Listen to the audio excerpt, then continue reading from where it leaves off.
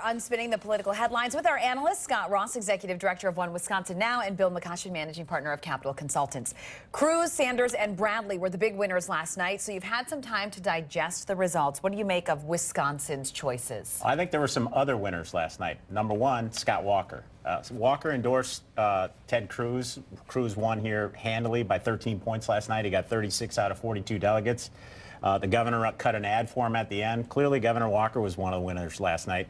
And I think Rebecca Bradley was also one of the big winners last night. I mean, that was sort of the undercard race under the presidential primary, but she survived one of the toughest, nastiest hits ever by my own One Wisconsin Now over there. And not only survived it, but she won handily.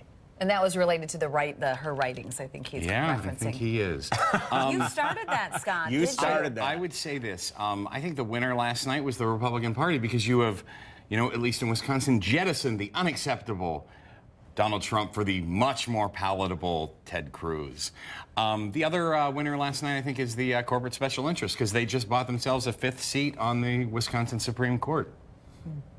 Let's talk about what is next. There's been a lot of discussion about different outcomes. Could it be an open convention? The role of superdelegates? What do you guys think is next?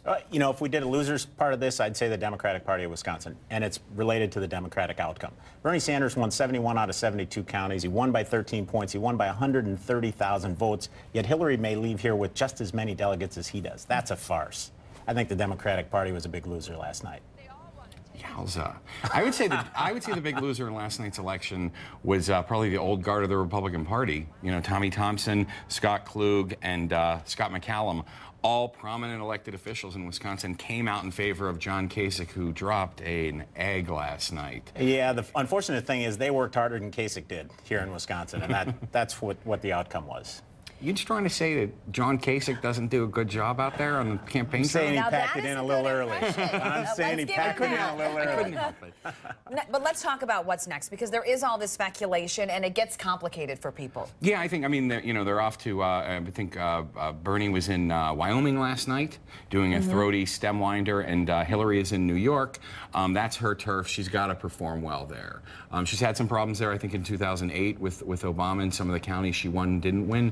So I think that she's got to make sure that she wins there, because again, these are all about moments and narratives, and she's got to come out of there strong if she wants to continue to be seen as the front runner on the Democratic side. On the GOP side, we're heading to an open convention, no question about it. If Donald Trump does not arrive in Cleveland with 1237, he will not leave as the nominee. Who will? It's hard to say. One of the three? I think so, but not necessarily. Yeah. It will be very interesting to follow that. Really quickly, a lot of play today on some comments made by Congressman Glenn Grothman regarding voter ID.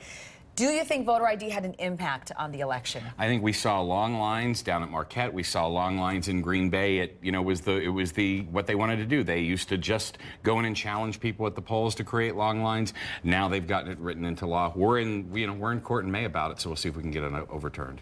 It's nonsense. 2.1 million voters, the most since 1972. Voter ID was not a problem. Who were the people who, white people were able to vote? It's people in the cities that were having the troubles. Scott, Bill, thanks so much. We appreciate it. We'll see you in 2 weeks. We'll see you after this.